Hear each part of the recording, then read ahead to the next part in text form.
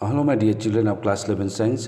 Today again I welcome all of you through this mode of teaching, that is we are following YouTube mode, and in today's class we do continue with the chapter that we are doing, that is kinetic theory of gases. And in today's class we actually solve some numericals, numerical problem from this different topic from kinetic theory of gases. Okay, now we start with problem number 1. Now problem number 1 says that if pressure remain constant, if pressure remain what? Constant. If pressure remain constant, then at what temperature the root mean square velocity of the molecules of gas will remain half of the root mean square velocity at 0 degree Celsius. Now root mean square velocity means also called RMS velocity. And as you have learned in kinetic theory of gas, that root mean square velocity of a gas, the molecules of the gas, is always directly proportional to the temperature. And what temperature? Absolute temperature.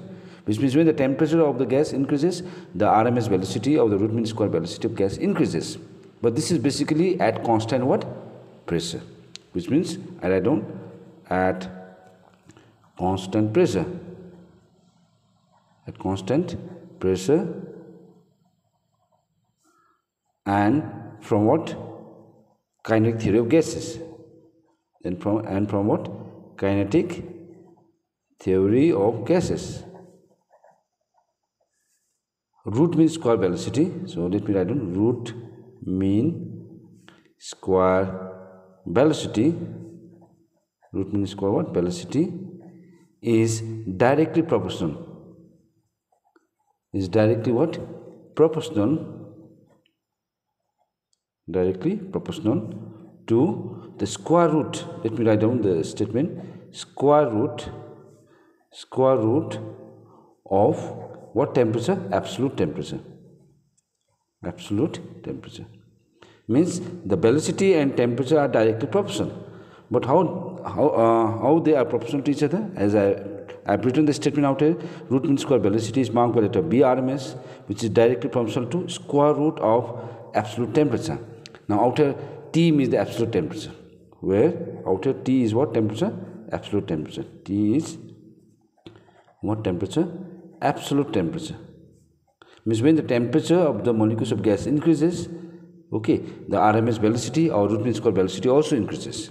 That's why RMS velocity is directly proportional to square root of what? Absolute temperature. But the question says that, okay, what will be the then at what temperature? That means we need to find the temperature of the gas where the root mean square velocity of the molecules of the gas remain half the root mean square velocity at 0 degree Celsius. Means you don't know what is the root mean square velocity at 0 degree Celsius. Okay.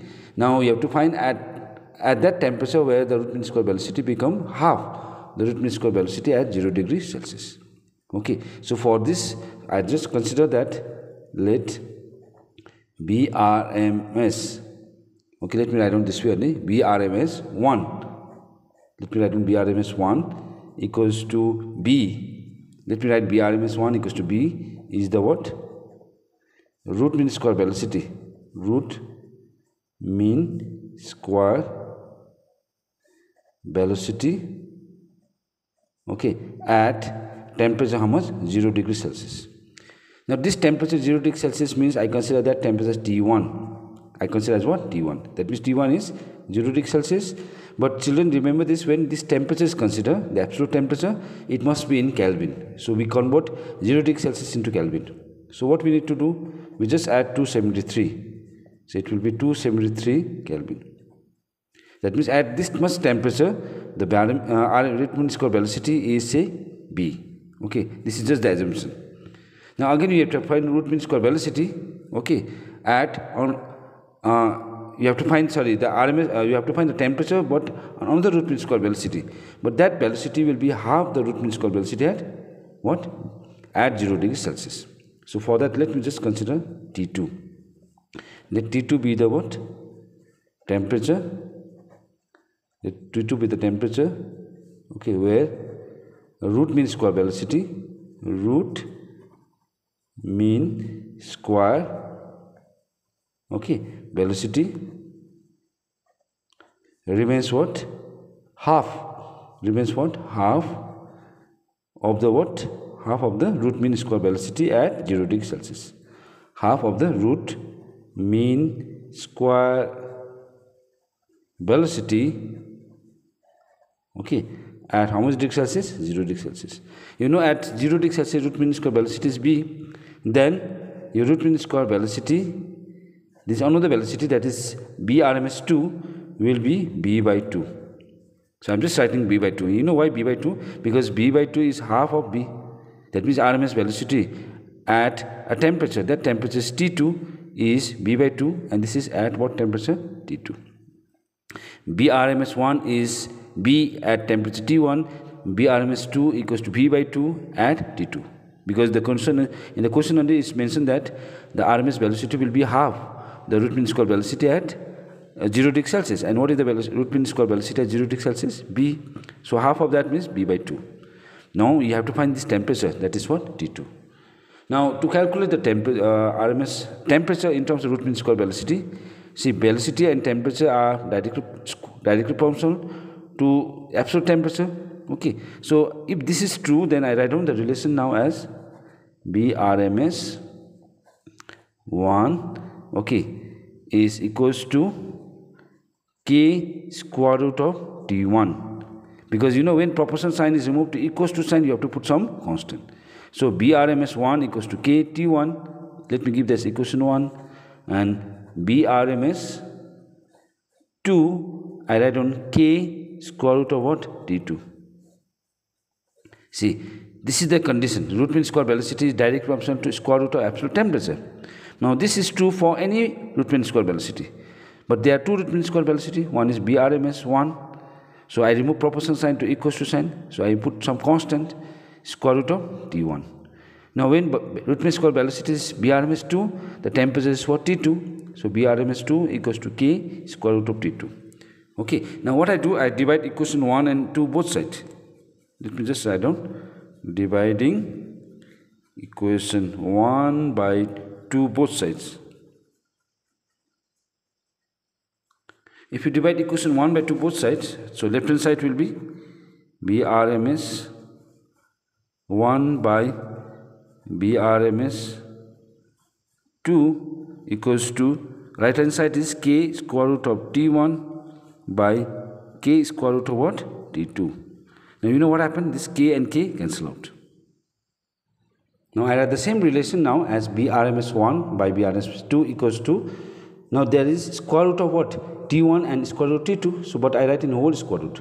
Square root of T1 by square root of what? T2. Because numerator also is square root, denominator also is square root, means we can put in whole square root of T1 and what? T2.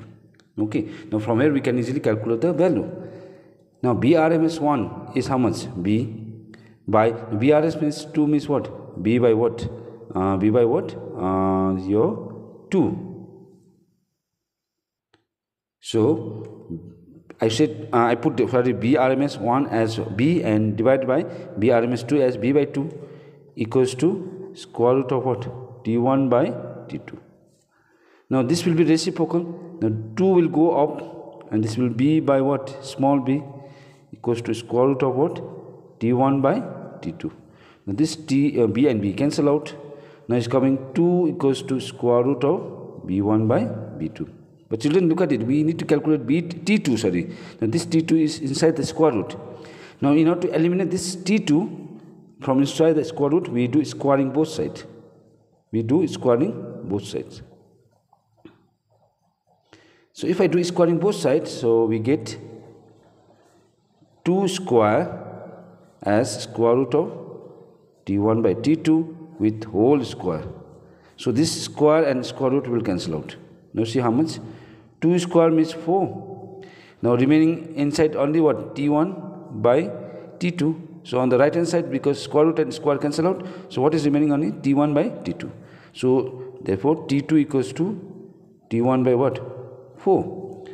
T2 equals to T1 by 4. So what is T2? T1, sorry, 273 divided by 4. And this is in Kelvin.